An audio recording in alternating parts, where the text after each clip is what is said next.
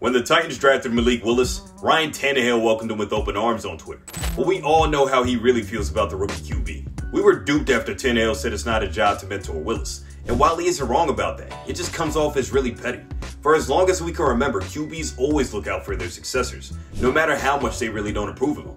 Think of Favre and Rodgers, Bledsoe and Brady, and even Alex Smith with both Patrick Mahomes and Colin Kaepernick. It's just a rite of passage in the NFL. Ryan has been really solid for the Titans over the years, but I wouldn't really call him elite.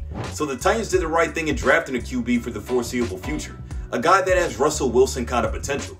Definitely a steal for Tennessee. Plus, Willis doesn't need Tannehill's guidance. One Hall of Famer will mentor any young QB, free of charge.